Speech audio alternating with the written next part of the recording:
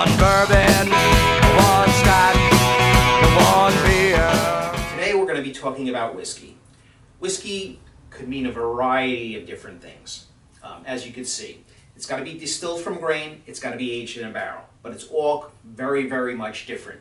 They say Scotland are the people that invented it. So you have your Scotch whiskey. This one is a single malt, meaning it's from a single type of grain. Then you have one that's blended. These tend to be cheaper. These are the more expensive ones. They spell it W-H-I-S-K-Y,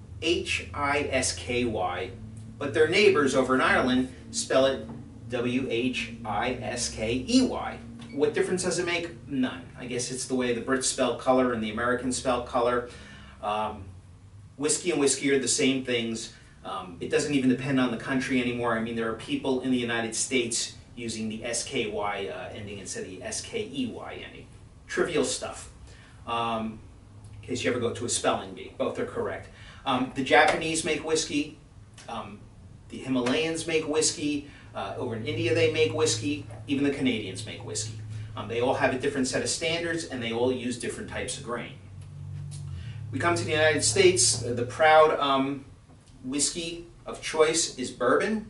This is, for me, is the king of bourbons. It's Michter's.